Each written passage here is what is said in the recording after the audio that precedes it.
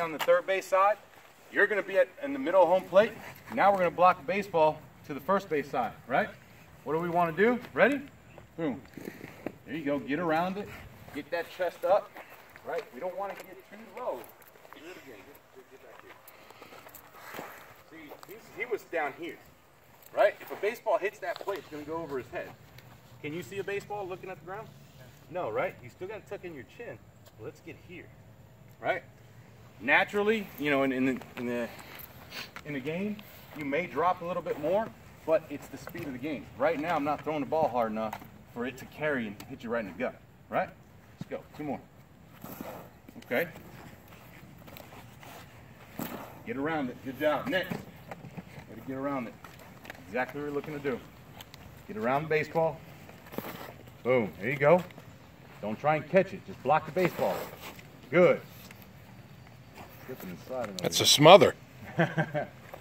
There you go. Next. Good job.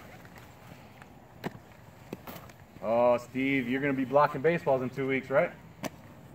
Good. Get around it a little bit more. See where that ball went? Why do you think it went out there? You didn't get around it. You didn't get around it, right? You got to get your body around. So if we're here, all right? We're here. Boom. I'm getting around it right here. I have to square my chest up to the plate.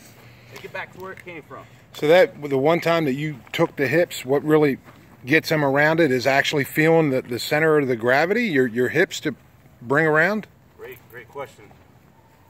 Naturally, penguin feet, right?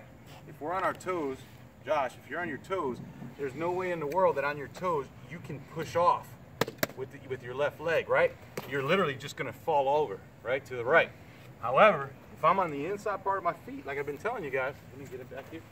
Watch this, stay here. If I'm on the inside part of my feet, naturally I understand if it's a curveball or a slider, anything that's going outside, I understand that my body's going to shift over to the right. See how much easier it is to sway over? So it's the same thing. Oh, boom.